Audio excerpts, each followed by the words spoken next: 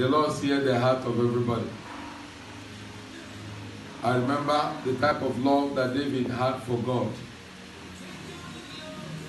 And the Lord made his son to succeed him. The type of love that David had for God, Saul, King Saul never had such. And because of that, none of his children, none of his sons were able to succeed him. He died with his sons. But because of the love that David had for God, the Lord made a promise to him and fulfilled it in the life of his son Solomon, and made his son the richest king ever and after him. To show you that God is faithful.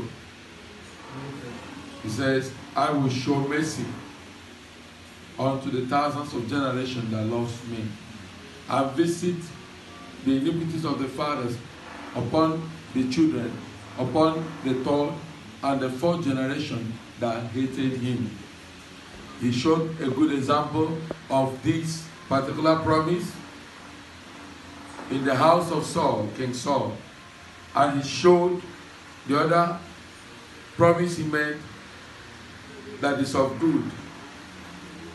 And I will equally show mercy unto